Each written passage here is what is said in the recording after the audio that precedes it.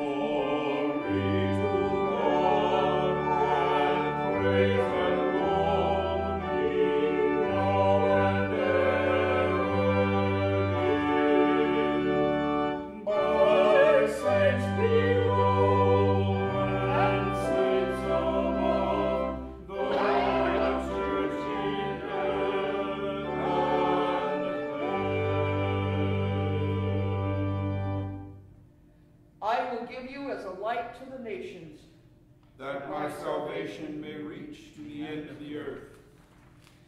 Let us confess our sins against God and our neighbor.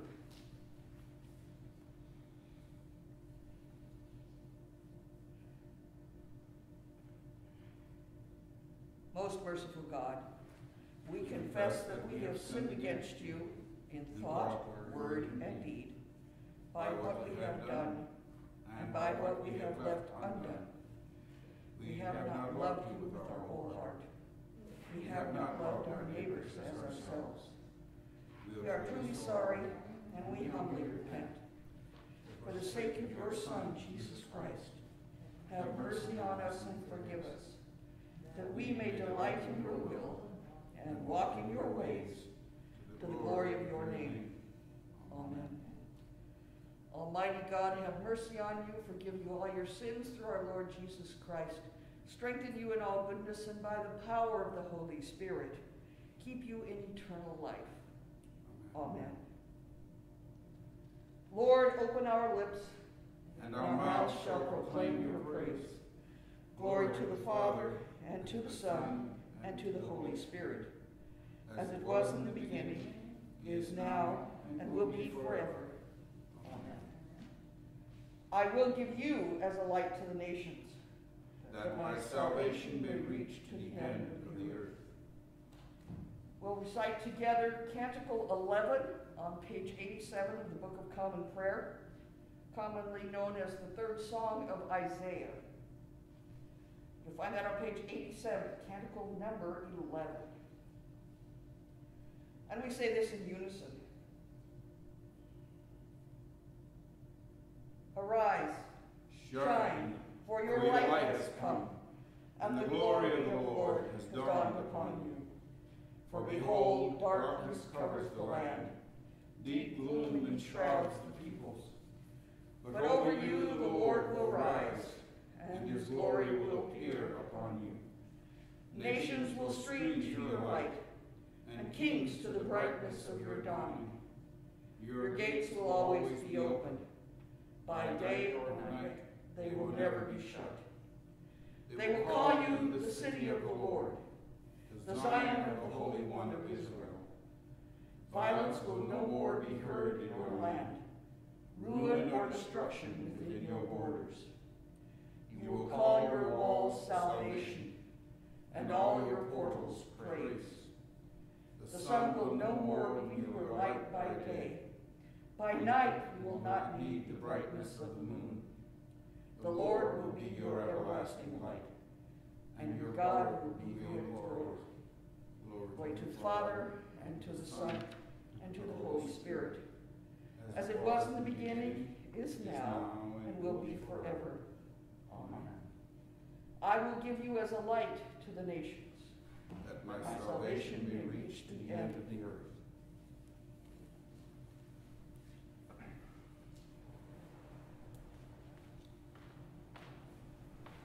The first lesson is from the book of Deuteronomy.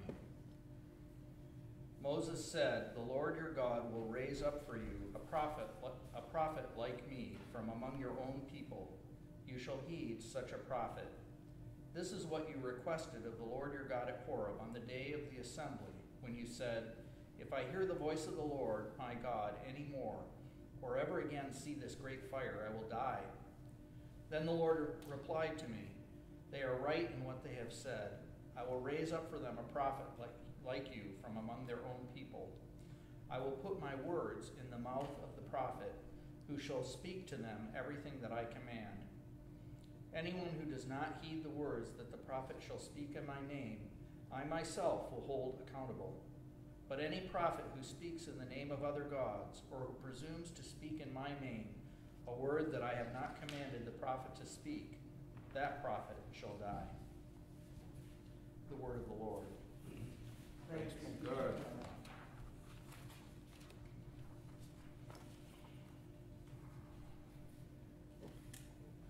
The appointed psalm is Psalm 111. That's found in the Book of Common Prayer on page 754. Psalm 111, page 754 in the prayer book. responsively by half verse. I have verse. Alleluia! I will give thanks to the Lord with my whole heart. In the assembly of the upright, in the congregation.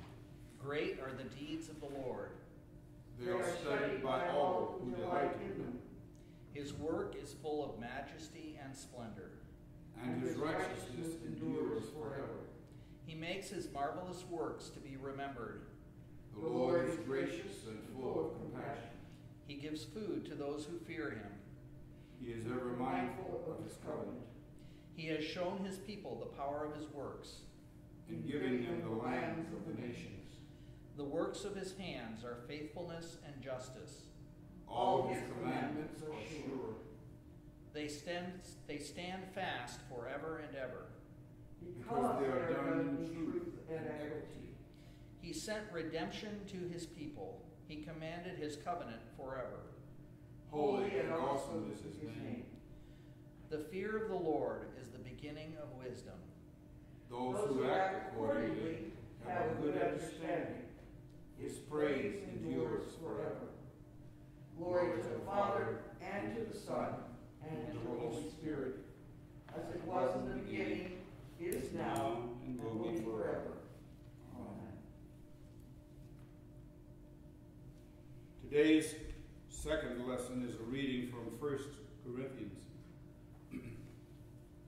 Now, concerning food sacrifices to idols, we know that all of us possess knowledge. Knowledge puffs up, but love builds up. Anyone who claims to know something does not yet have the necessary knowledge. But anyone who loves God is known by him. Hence, as to the eating of food offered to idols, we know that no idol in the world really exists, and that there is no God but one. Indeed, even though there may be so-called gods in heaven or on earth, as in fact there are many gods and many lords, yet for us there is one God, the Father, from whom are all things, and for whom we exist, and one Lord, Jesus Christ, through whom are all things, and through whom we exist. It is not everyone, however, who has this knowledge. Since some have become so accustomed to idols until now, they still think of the food they eat as food offered to an idol, and their conscience, being weak, is defiled. Food will not bring us close to God. We are no worse off if we do not eat, and no better off if we do. But take care that this liberty of yours does not somehow become a stumbling block to the weak. For if others see you, who possess knowledge, eating in the temple of an idol, might they not, since their conscience is weak, be encouraged to the point of eating food sacrifices to idols? So by your knowledge, those weak believers for whom Christ died are destroyed. But when you thus sin against members of your family and wound their conscience when it is weak, you sin against Christ.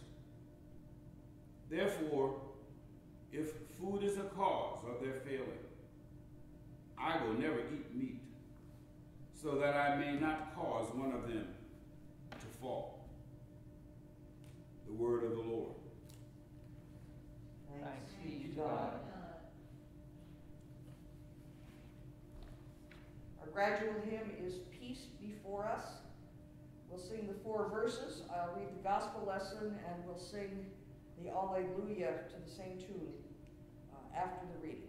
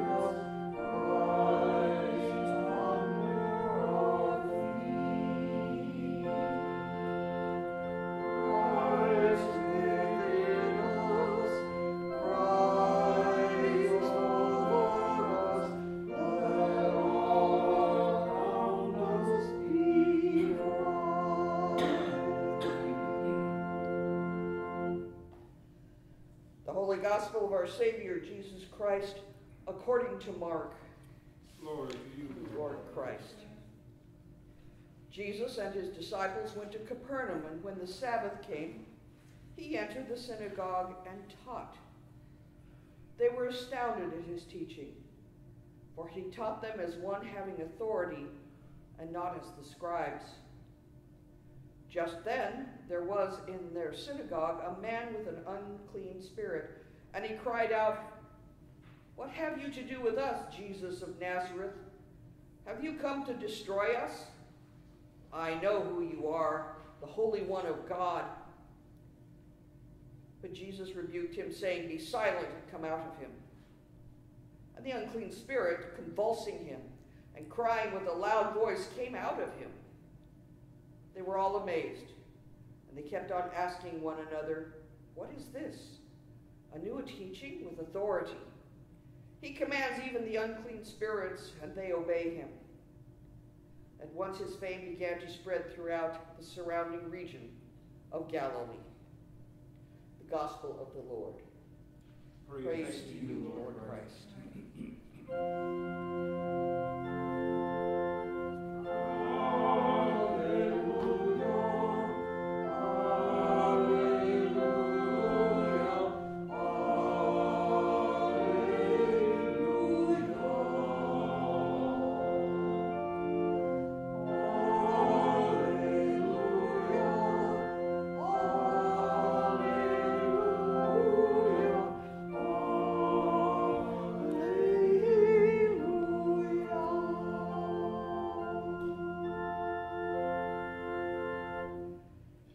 In the name of the one holy and living God, amen.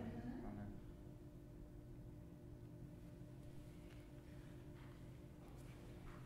We have this notion that the synagogue is where you go for services, worship stuff. But synagogues were actually a place for teaching and learning.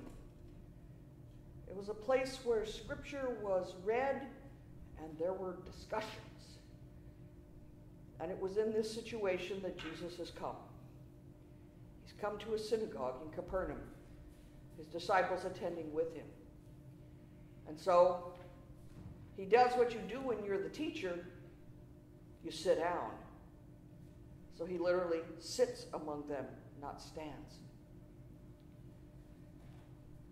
We have no clue exactly what the scripture portion was that he was responding to. We didn't know if he was the one that was called to read. So we don't know if he picked what scripture or if there was one appointed to be read for the day.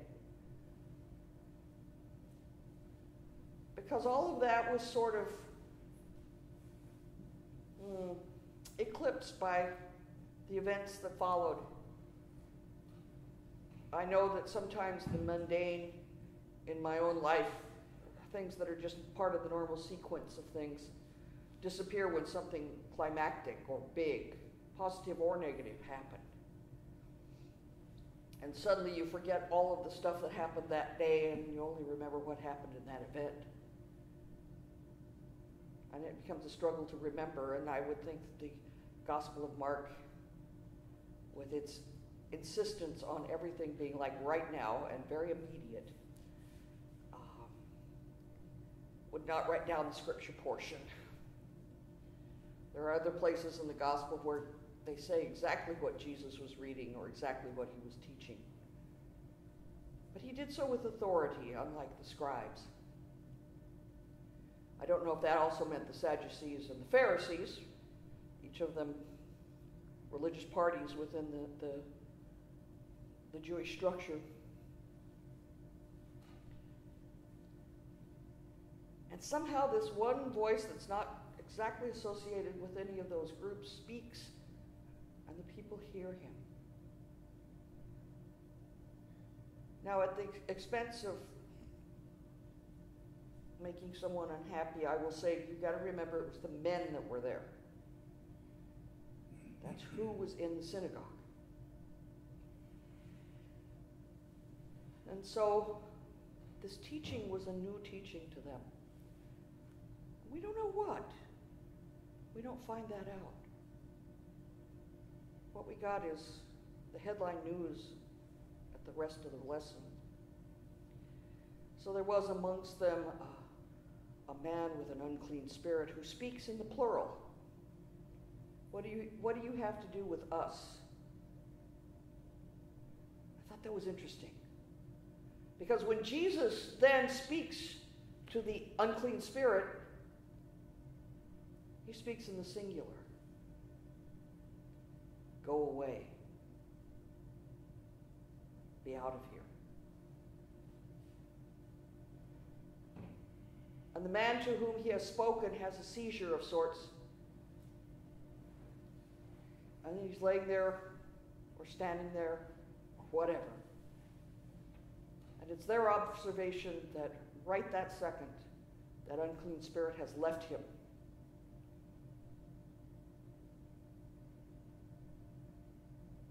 So from that point on, besides the fact that they make a comment about how absolutely wonderful this was, well, I guess they really didn't say wonderful, though, did they?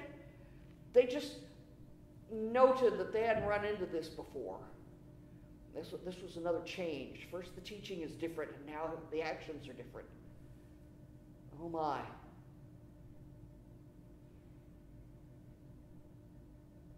We don't hear anything out of man,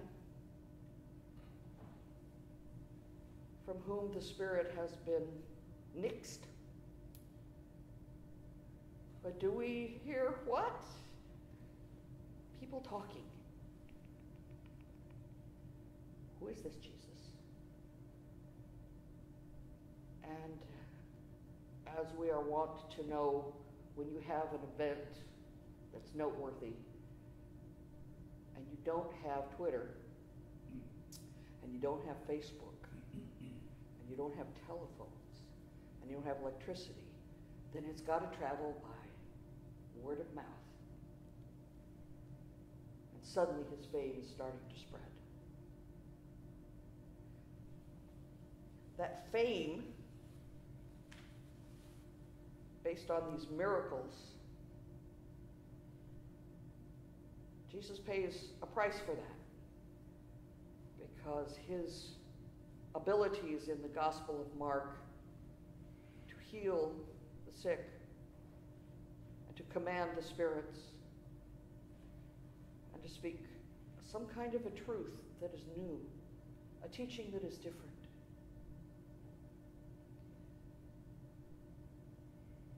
That's a challenge to the people who have or perceive that they have the authority.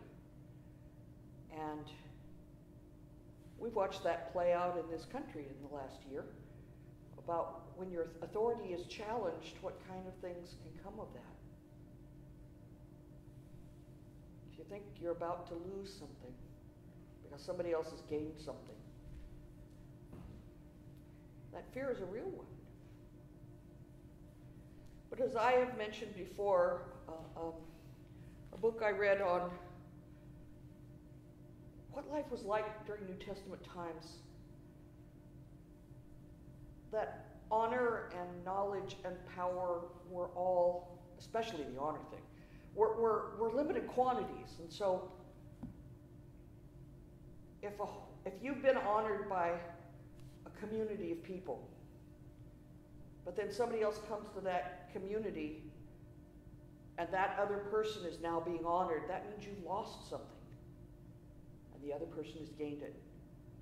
It's like you've got 8 ounces of honor and you've got all 8 in your cup, and somebody comes along and takes the cup out of your hand and gives you 2 ounces of it back, but 6 ounces went to the other person. And that's a diminishment.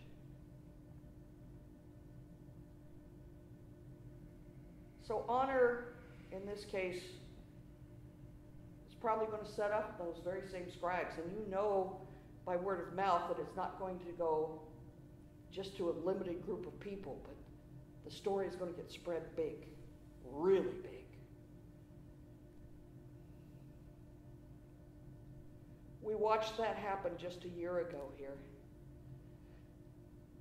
when the story that was being told about us was really big when we were doing something kind of small.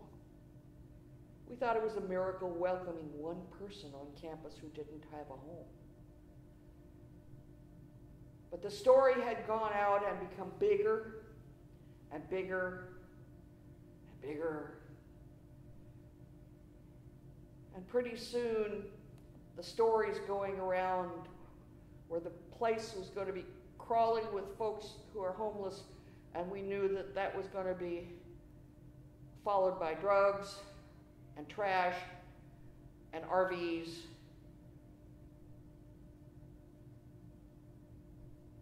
It was a really interesting time for us. COVID hit just 5 weeks later. And something bigger came along. And this small thing that we had going here, the first steps of being a help to unhoused and housing insecure persons, was interrupted by a much bigger thing. So I don't want you to forget that we did that and we made those steps. And we gained friends in places where we would not have expected to have had them.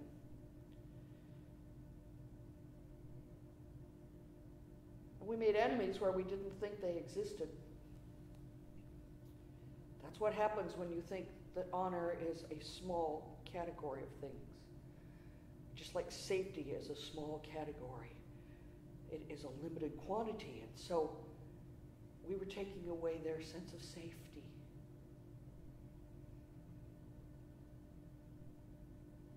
So I want to reflect just for another minute or two, not long, about the incredible strides that we made here in this congregation.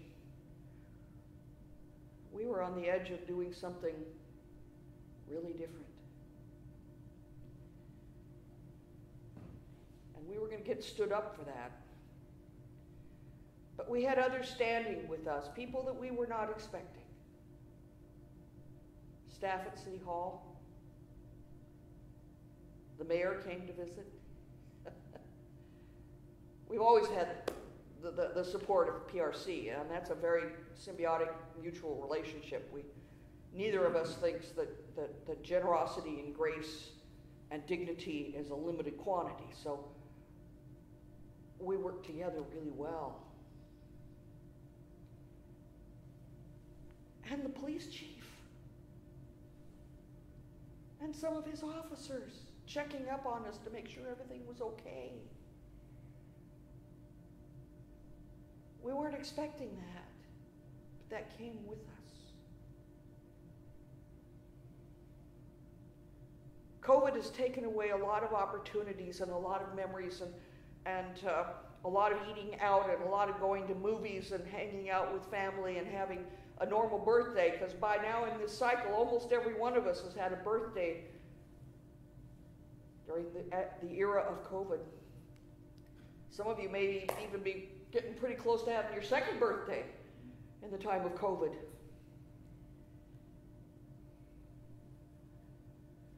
But I want you to be proud of what was occurring and the courage that you were showing up until that time. And now a different kind of courage is here. The courage to overcome that desire to have everything like it used to be. Like Jesus walking into the synagogue, it was never going to be the same. COVID walking into our lives has proven to us that we can be the church whether the building is occupied or not. We figured out with Rudy's help that we can actually put out a service that we tape one evening and a couple of days later goes live on YouTube, because we now know YouTube is there to help. For those of you who've never been on YouTube until then, welcome. St. Edmunds YouTube Church.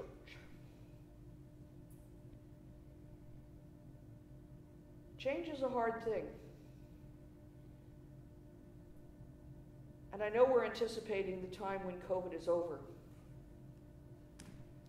But I don't want to forget some of the lessons that we will learn here as well. That we are still a community. We're still the body of Christ.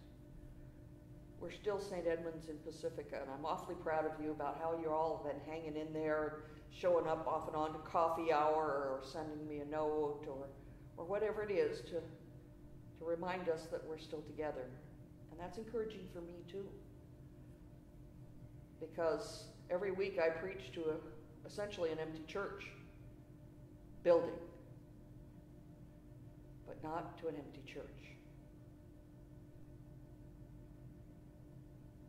So if I could, I would walk out, even getting up on the roof, God help me, and say, COVID, come out of them, and it would disappear. But like the first lesson said, if you start speaking like that and that's not what God told you to say, it's not going to go well. Your life will be over.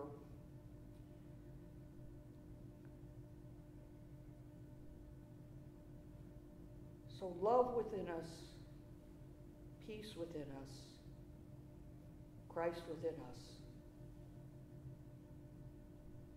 As we have been homeless church people for a year now, coming close, a few more weeks.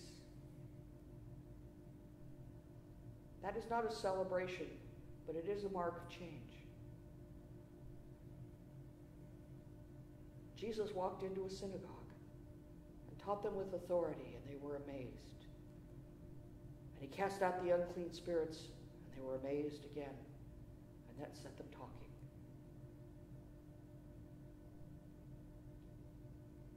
So maybe we're going to get called to be that voice. And whatever time it takes for us to be safe to come into this church together. And I'm figuring we're going to have to block out a whole day starting with church, and then we're all going to have to be in small groups and just talk as fast as we can and listen as quick as possible. Because there's so much to say and so much gladness, and bring a hanky or a couple of Kleenex, because we're going to be that glad to see each other.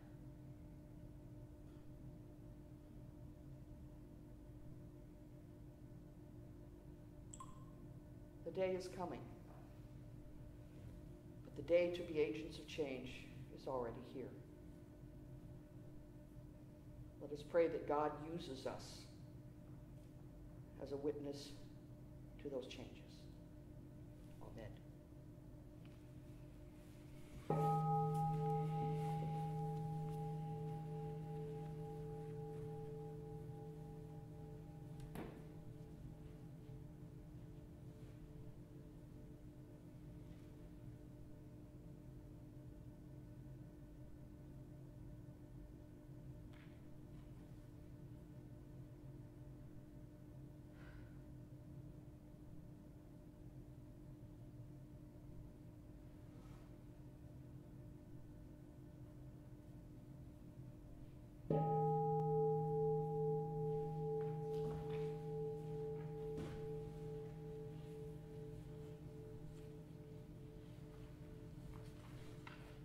Join me in reciting the words of the Apostles' Creed, Book of Common Prayer. It's on page 96. The Apostles' Creed, page 96.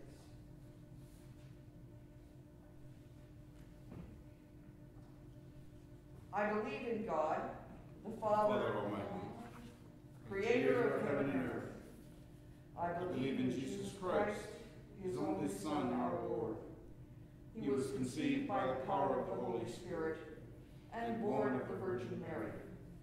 He suffered under Pontius Pilate, was crucified, died, and was buried. He descended to the dead.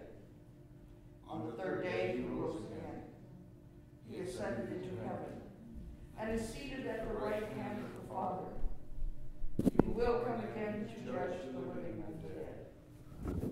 I believe in the Holy Spirit, the Holy Catholic Church, the communion of saints, the forgiveness of sins, the resurrection of the body, and life everlasting. Amen. Our hymn before the prayers is Lord, Make Us Servants. It's hymn number 593, 593. Lord, make us servants of your peace.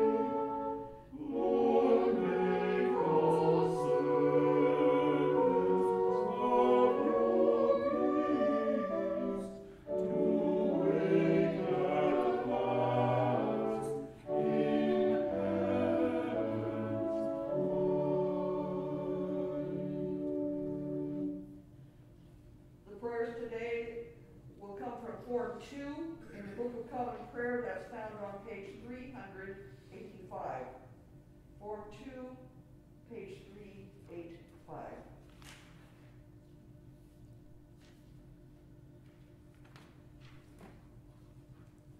I ask your prayers for God's people throughout the world, for Michael, our presiding bishop, for Mark, our bishop, for this gathering, and for all ministers and people. Pray for the church.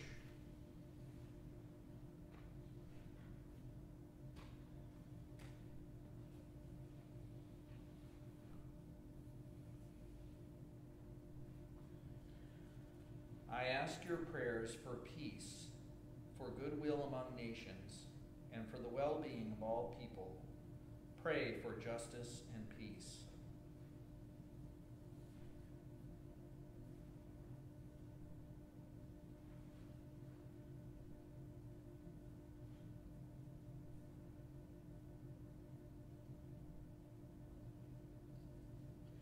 I ask your prayers for the poor, the sick, the hungry, the oppressed, and those in prison.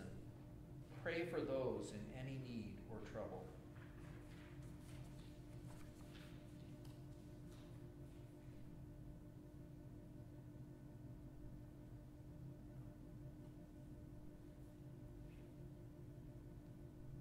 I ask your prayers for all who seek God or a deeper knowledge of God. Pray that they may find and be found by the Lord.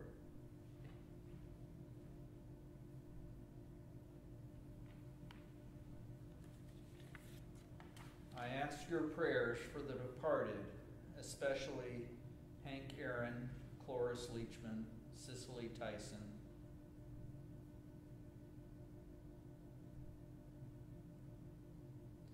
Pray for those who have died.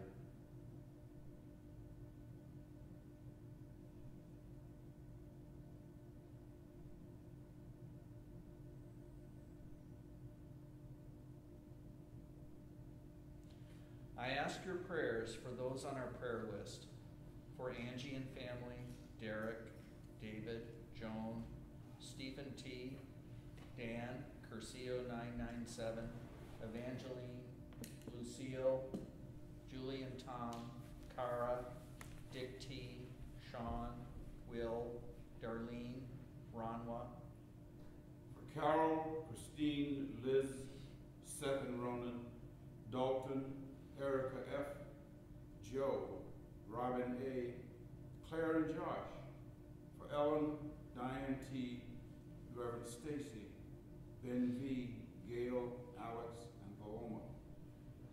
And for Ellen, Kathy and family, Chuck, Betsy and family, Bud, Jana and family, Casey, Ann and family, Verl and family, Dave, Grant and Vanessa, Frank, Eileen and family, Sophie, Ellie and family, Patrick, Diane and William, Brad and Barbara, healthcare workers, and Eddie and family. For Jan, Jim, Shirley and family. For Antonio and family. Catherine H.K. For our Homeowners Association. For all deacons. For Darlene. For Sebastian and Roland. For Marnie and family. For Joan and her daughter Shirley. For Tekla, Erica, Nadia, and Alex. For April and Amitabha. For John, Mylene, and Audrey. For Marjorie, Laura, and Kelly.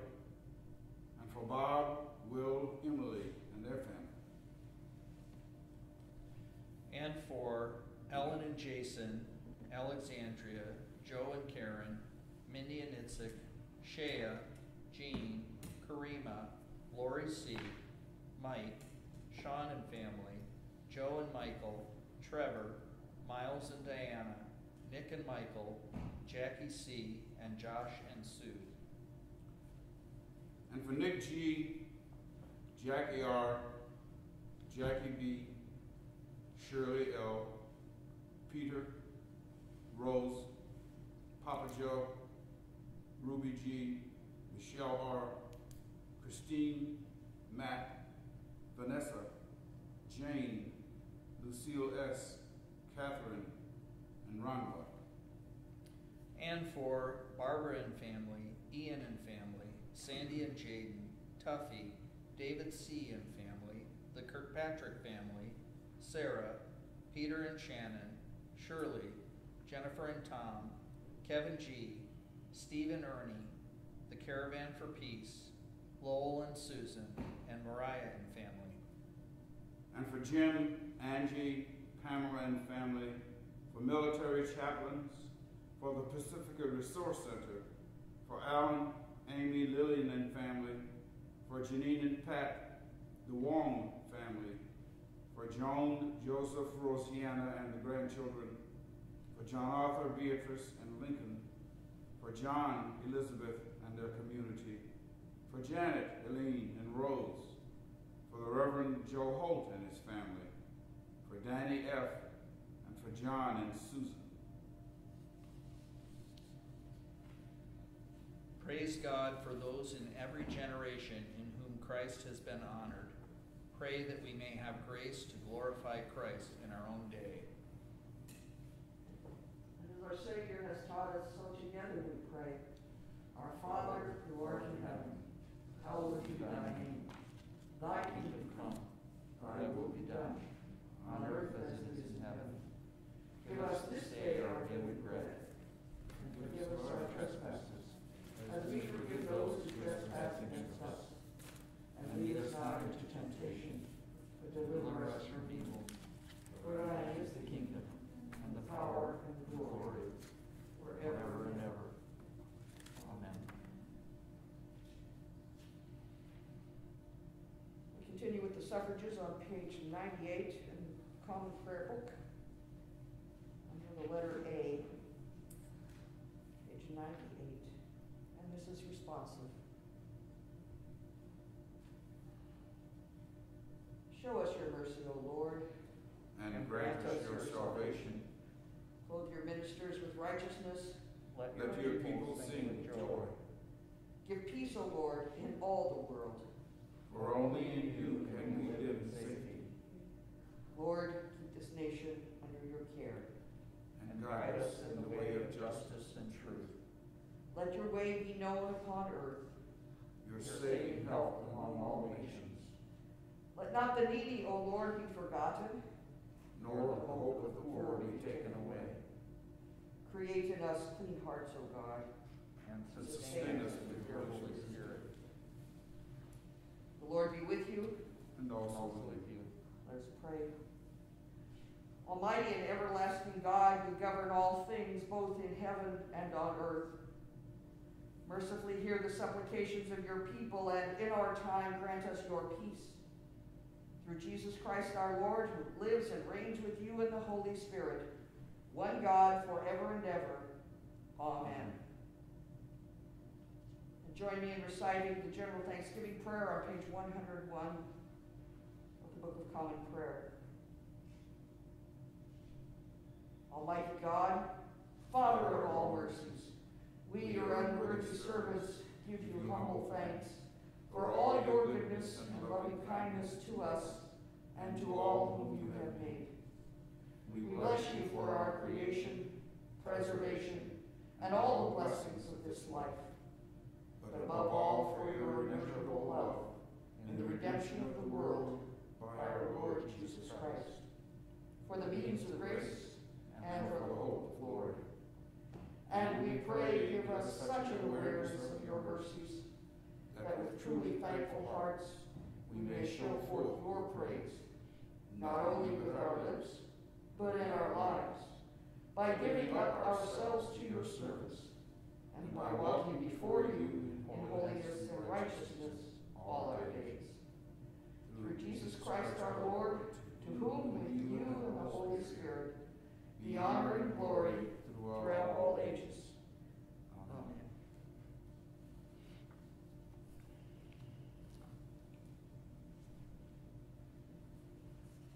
And the ever classic announcements. First of all, we made the newspaper, thank you, Linda Peebles, with a picture on the last page that shows What's the name of the new paper that is out? Is it the Pacifica Tribune? It's the Pacifica Tribune. Pacifica Tribune. And we're on the back page where you'll see pictures of the Peace People and the peace pole that we now have planted on the property. And I was pleased to see that, you know. All those peace people up by St. Edmunds, you know. All those peaceful people. Bring in their RVs. That's it, bringing in those people in their RVs. That's right, Doug. And Brian Wismer and I continue working on the Blessed to be a Blessing, and we have 4 sessions sort of mapped out at the moment, and it will start the second to the last Sunday in the evening in February. We'll let you know the exact time. He and I are negotiating that. So it's the last 2 Sundays of February and the first 2 Sundays of March, roughly paralleling the Lenten season. I'm trying to figure out how we're going to get ashes to everybody for Ash Wednesday, because I'll do a service here with just probably Rudy and me for Ash Wednesday. And we'll do just a quiet service of the blessing of ashes, and we'll see what we can do about getting ashes to all of you as well. So hang in there. We'll figure all this out. I appreciated a posting that came up on Facebook that says, how can you celebrate 4 things in 4 days? And so I had to read further because I had no idea what they were talking about. So Valentine's is the 14th, and President's Day is the 15th, and Mardi Gras is the 16th, and Ash Wednesday is the 17th. Wow. So they had little icons of all of those things. And it was just interesting. I hadn't thought about that, so that was kind of amazing.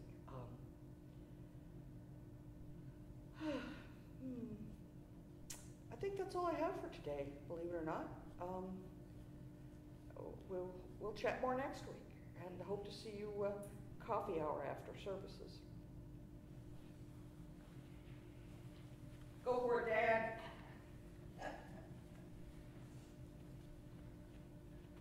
I'll give you the library report. We're continuing to make progress on that. I want to thank both Janet and Betsy, who Betsy was over here making me look very lazy by all her industriousness getting things cleaned up here.